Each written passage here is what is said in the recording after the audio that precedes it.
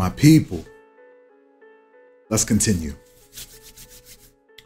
So, while on the road to season 3, you are going to become more and more familiar with the setting as well as all the rules, because we are all going to walk through this together. Previously, I gave you an overview of what's to come. I'm more excited than you are. I will be recapping on key events of season 1 and 2. And we will definitely be zeroing in on character creation because we're all going to do that together. I'm going to talk more about punk types so you understand we're on the same page in regards to that. You understand what box your character is going to fall into. But before I start, I'm definitely going to be providing a premise of season 3 to kind of put the environment in perspective for everybody. But while all that's rolling out, we're going to get started building on existing races created by our veteran players. So there are already races that were created, and the only lore that we have on those races are what the creators submitted when creating them. So there's lots of opportunity to really expand on these existing races. Same with districts. We're going to do the same thing with districts. In addition, we are definitely going to be creating 3 more races as well from scratch. And we're going to create some more districts to fill out any types of biomes we already don't have. And this is even a refresher for me, because a lot of the times when lore used to come in the old way, as I said, it was like a box of toys. And I would just pull something out whenever I needed it and dropped it in. But with this more focused and guided approach, every little thing that comes by going forward, we're going to see it. We're going to see it as it's added. And it's pretty much going to be a whole episode about it. You know what I mean? That's what's going to be really cool. But by retracing over the current races and the current districts that we already have, it's going to kind of be a refresher to really see what we're working with and what we're going to start out with here. And then we'll just kind of fill it out with new races, new districts afterwards. And we're going to probably speed this up here because it could take a while to do all of these, but half of P&D, just in general, is the lore building. It's the world building. The world is what the players put into it. So I do want to take our time with it. Want to get some really great ideas and a lot of your imagination and your wild ideas that I'm seeing in the Discord. We definitely want to get those into the game. So we're going to be doing a lot of sharing and a lot of voting. We have some new players, and welcome. We're glad you're here. And I want to thank the community for welcoming all the new players with open arms and helping them with questions. And for those that are here to build this world up, you're right on time. You're just in time. I'm happy to inform you also that there is a lot to build. Languages, laws of science, culture, religion, biomes, territories, from the mundane to the spectacular, magic, fantasy. You'll have plenty of opportunities to get your own creation into the world. So we have some new players, and I want to welcome you all. I'm really glad you're here. I'm sure the players here are glad that there are some new faces around. And I want to thank you all in the community for welcoming the new players with open arms and helping them with questions.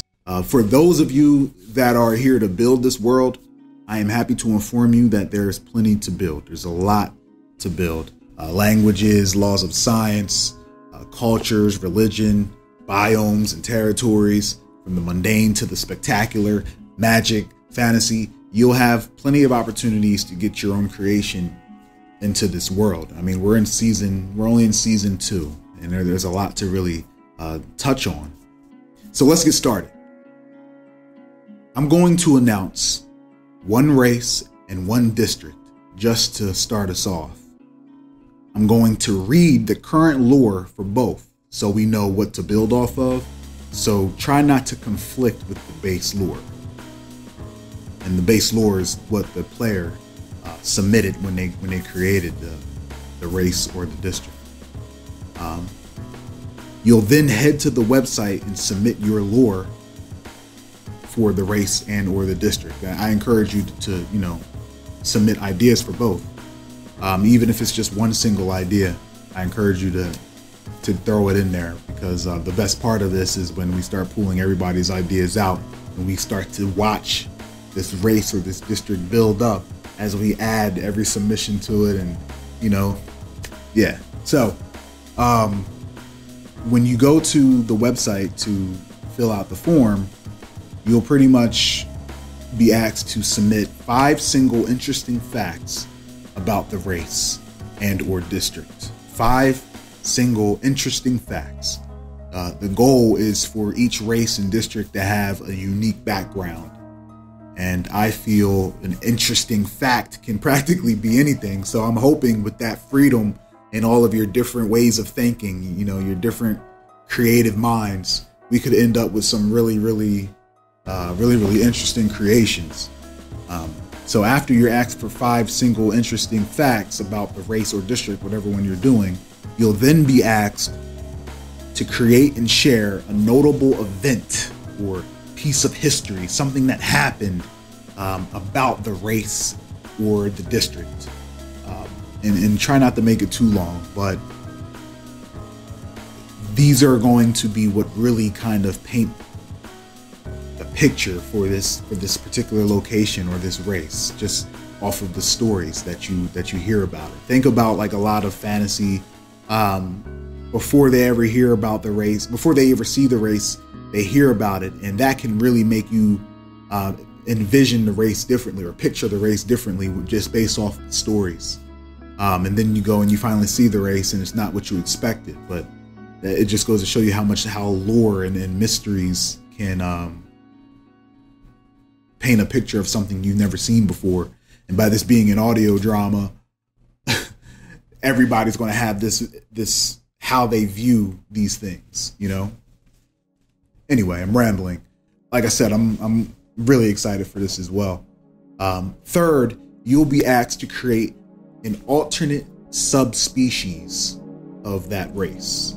So as long as the subspecies is similar and share genetics, you can get as creative as you like. A subspecies is just kind of like where the species may be branched off a bit, And for the district, if you're doing lore for the district, instead, you will be asked to create a unique culture that is only found in that district or originated from that district. Similar to how the Galgan district, how we have the Galgan district currently, they have a really harsh culture based on contracts. Like their contract policy, people get killed if they don't fulfill the agreements that they make by way of contract. So that was a really odd culture that's only found in Galgan district. So you think of that as an example. This is an opportunity for us to bring some real culture to the district. So can you just imagine, everybody's, So we're then going to go through the submissions, and if we have to, we will vote on anything that cannot coexist or conflict. We'll vote on which one's going to stay. And I predict we'll have a lot of facts that go perfect together. To submit your lore, head to pndrpg.com and select the lore submission section. You'll find it. And maybe even visit the Discord to toss around ideas with other players. The link to the P&D Discord is in the description box here. The Torrosano are a race of G-types who bear more of an animalistic visage than one of a typical G-type, significantly resembling a bull. They originate from Torrosano, a country south of Narcosis. The Torrosans originally spoke the Torrosan language, but most of them who have migrated to Narcosis' megalopolis, Haven City, have all transitioned into speaking the most common languages used in Haven City. Torrosans are a large, muscular humanoid race of Spanish bull-headed G-types and are the tallest and sometimes the hairiest species of G-type in Haven City, making up roughly less than 5% of the population. Only male Torrosans have horns. Now, the player or the creator of this lore submission goes by the Dizzy Wizard. He's one of the characters in Gamma Haven. Now, in parentheses, he put that these are Spanish bull people. So I would imagine that he imagines them to be some sort of, they're Hispanic. We have yet to have anyone create a language, which would be in the culture category. But we would like to come up with a Hispanic equivalent for Gamma Haven. And we try to do that for everything, if we can. So for example, the Dorinthian people, the Doran people, they are based off of Japanese, the Japanese ethnicity. So keep that in mind as well. But yes, the Torrosans. All right. Up next, the Bloodcobble District. The Bloodcobble District is one of Haven's oldest and most dangerous, originating as a trading port back when somebody could still walk from one end of Haven to the other in a day. A sea trade with Haven's neighbors began to fade. Bloodcobble began to fall behind the rest of Haven in terms of technological development, in the process becoming a bit of a hideaway location for many criminals looking to avoid detection or stash their wares. Many look at Bloodcobble, or Wet Cobble as it was once called, with nostalgia. Many look at Bloodcobble, or Wet Cobble as it was once called, with nostalgia, seeing the old-timey tenement buildings, cobblestone streets, and feeble excuses for a power grid as a romantic vision of Haven's past. In truth, Bloodcobble is a ruthless, overcrowded, and messy place where children are often forced to cut purses and plumb trash heaps for food.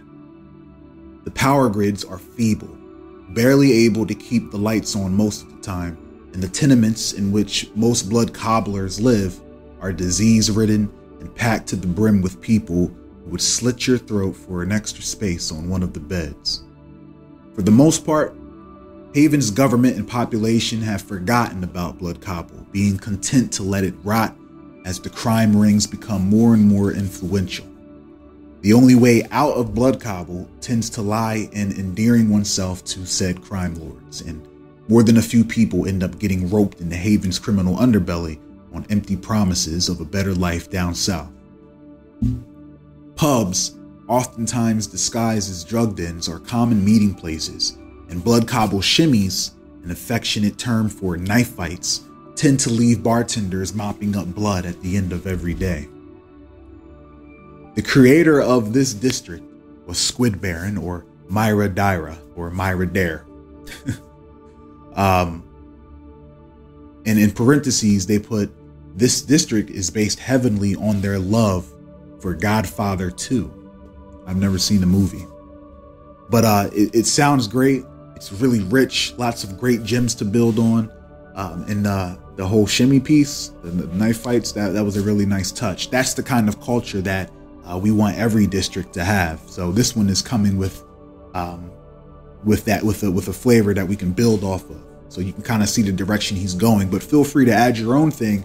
Just try to, in respect of the person who created it, try to build off of what they're going for. As you can see, his influence was The Godfather 2. So, if you've never seen it, that's fine. At the end of the day, this is still fantasy. It's still cyberpunk, but whatever you're going to add to this district, just keep in mind that people are getting stabbed up in pubs. So it's that kind of environment. So hit the like button to spiritually stoke the flames of imagination in the community. The more likes, the more amazing ideas will be created. That's science. And that's all for now. Happy world building.